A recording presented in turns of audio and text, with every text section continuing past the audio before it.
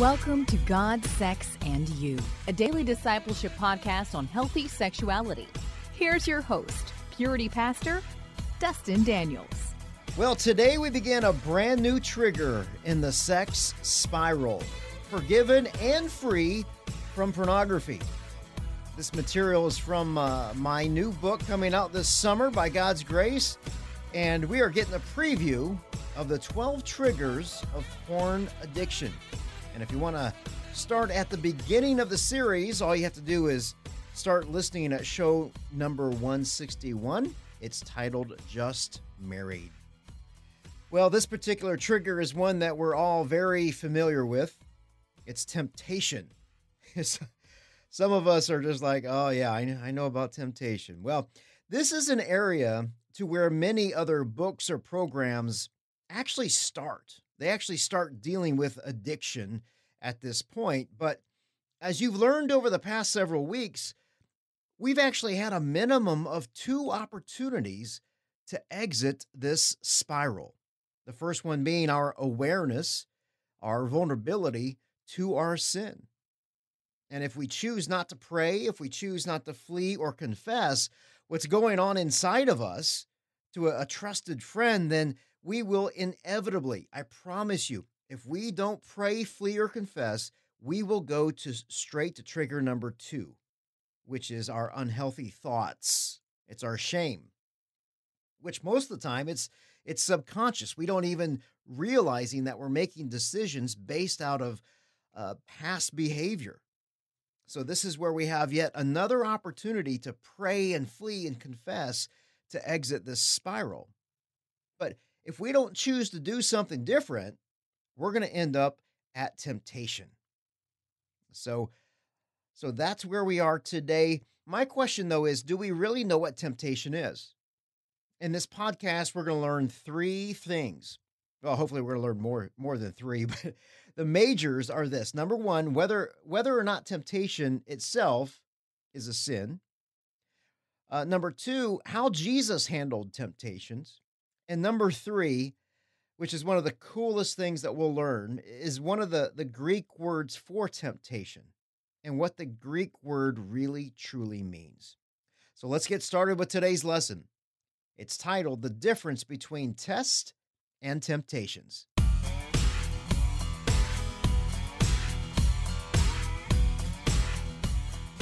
Father, tonight we are so grateful that we are surrounded by so great a cloud of witnesses. So let us lay aside every single weight, every sin which clings so closely to us, and let us run with endurance the race that you have set before us, that we will indeed look to Jesus, the founder and the perfecter of our faith, who, for the joy that was set before him, he endured the cross. He despised our shame, and now he is seated at the right hand of the throne of God. So I pray, Lord God, that we are listening, that we take the time to listen to you tonight. It's in Jesus' name I pray. Amen. How many of you guys are familiar with a ministry called Young Life? Have you guys been up to the Young Life camp up in Williams? If you get an opportunity to go, well, you've been up there. Josh has been up there. Oh, that's the same one? Yeah. Oh, yeah. It's a nice camp, isn't it? Yes, it is. And so God gave me the privilege to speak to 400 leaders over the weekend. And it was just a really cool young leaders. Like, these are college-age kids, right? And, usually I'm looking at you guys. And when I go up there, I'm looking at old grumpy guys. And now I had these 20-year-old faces staring at me.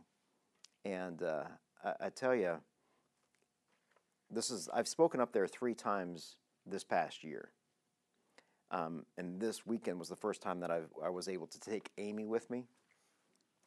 And it was just so cool to see, in the second breakout session, it was probably 70% women who wanted to know. The topic was God, sex, and you, right? So God has me doing all these different talks on, so the radio show is called God, Sex, and Current Events, God, Sex, and You, God, Sex, and Your Church, that kind of thing.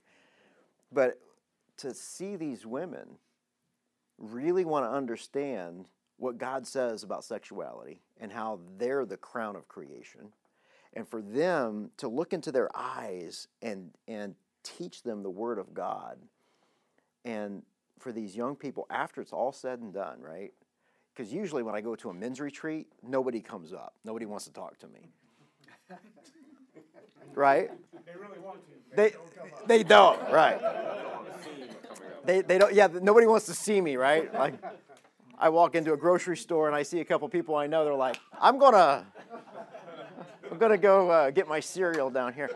But guys, it was just so cool that these young people, that they're hungering and thirsting for God's word, because there's so much confusion in it.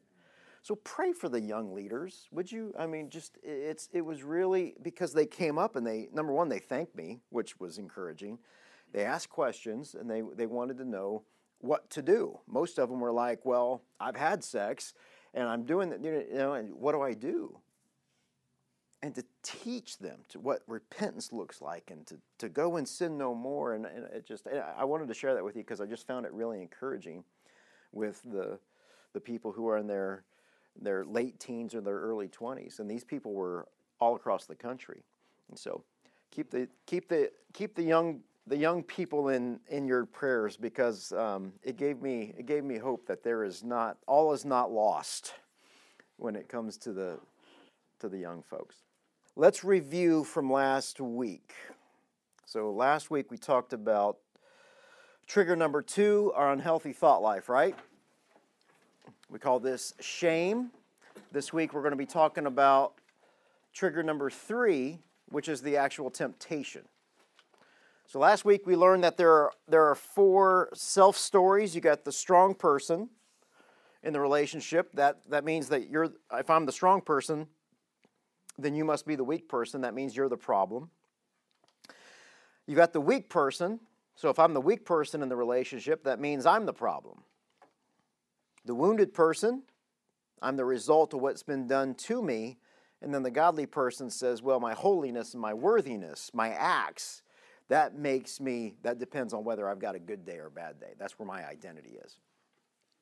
Dr. Patrick Carnes, he stated that there are 4 false belief statements when it comes to sexual sin. Number 1, I'm a bad and unworthy person. No one will love me as I am.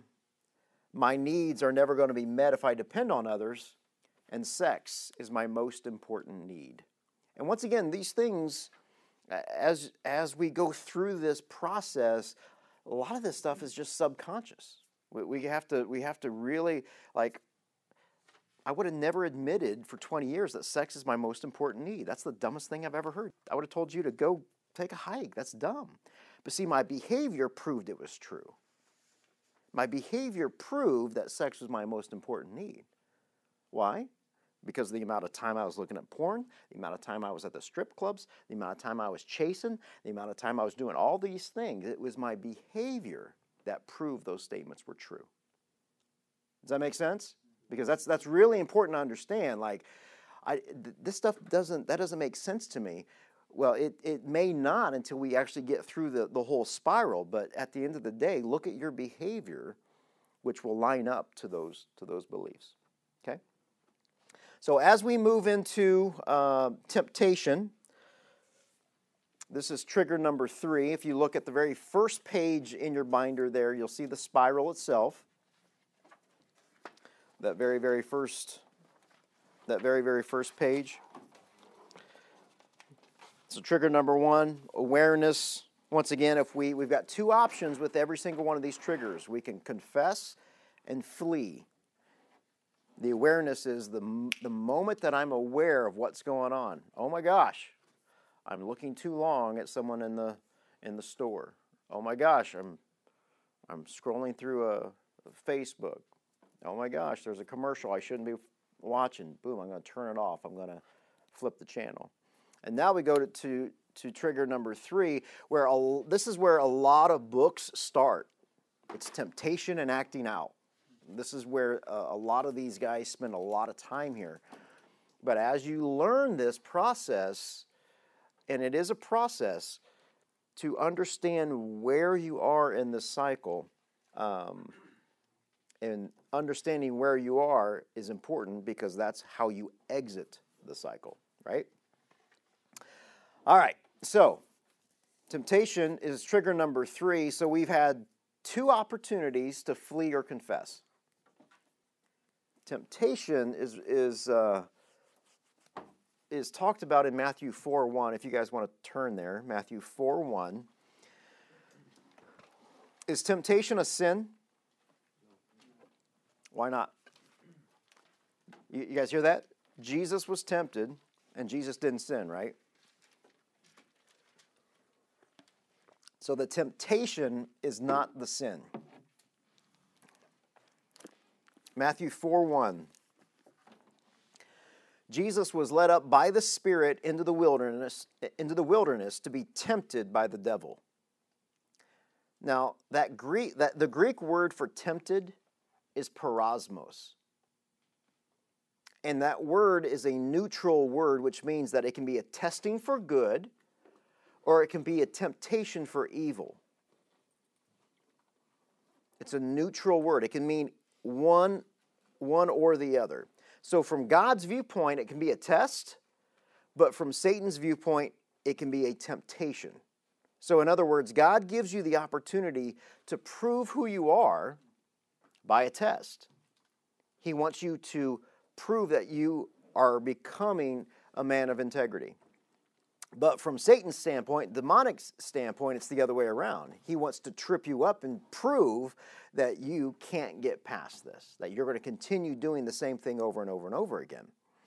Satan intends it for evil, while God intends it for good. So the issue with being tempted is that you really can't see the difference until after the temptation or the test. What did you do with it? Because it's your choice, right?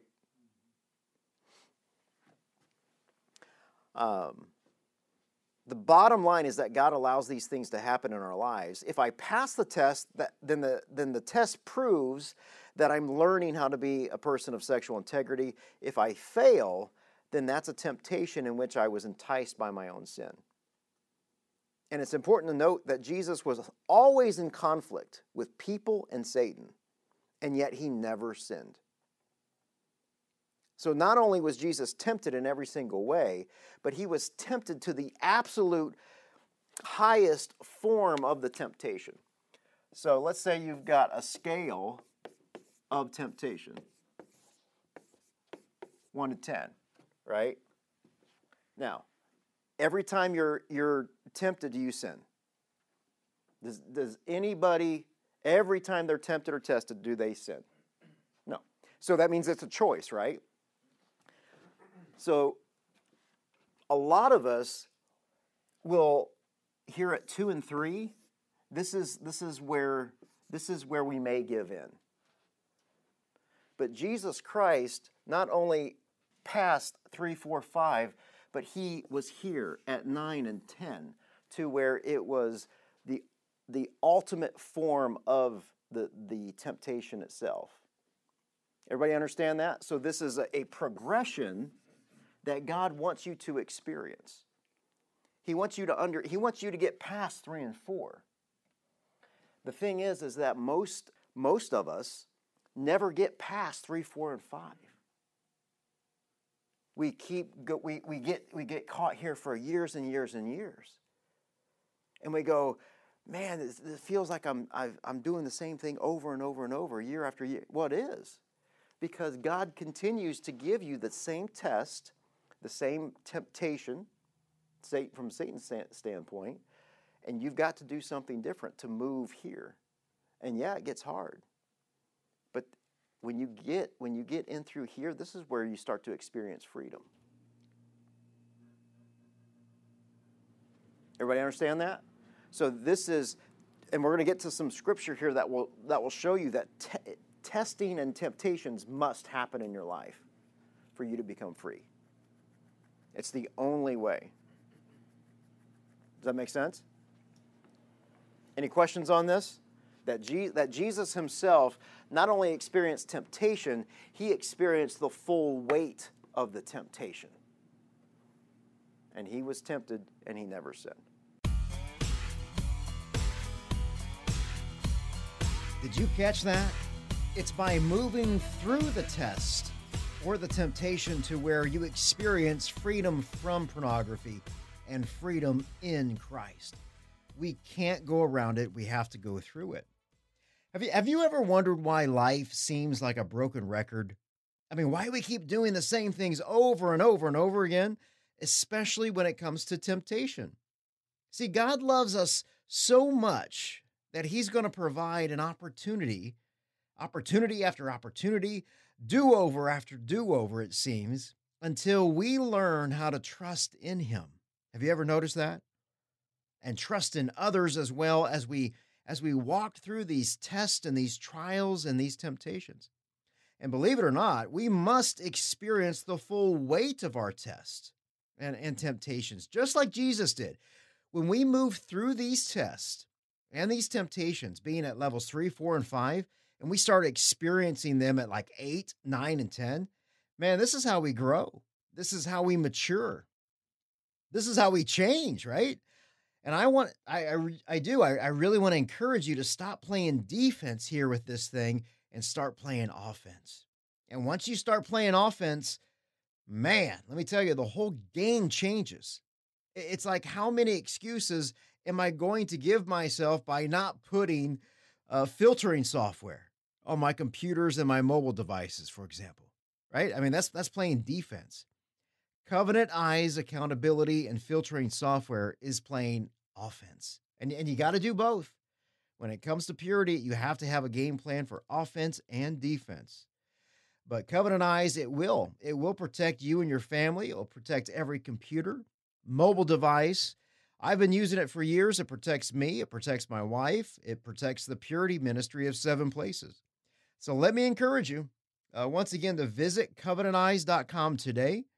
And when you do, you can receive a 30-day free trial when you put my full name in the promo box. Well, thank you so much for listening to God, Sex, and You. I'm your host, Dustin Daniels. And if you are in Phoenix, I want to invite you to our weekly community group. It's for men and women, husbands and wives, single, together, divorced. Everybody is welcome. And you're invited to listen to God with us every Tuesday night at 7 p.m. at Northern Hills Community Church. If you're a Twitter person, you can follow me on Twitter at PurityPastor. You can rate the show on iTunes, and I would love to hear from you. Email me your questions, DustinDanielsRadio.com. The Apostle Paul writes in 1 Corinthians 4:20, the kingdom of God isn't just a lot of talk. It's living in God's power. And that power is the very name and the shed blood of Jesus Christ. I love you and look forward to our time again tomorrow.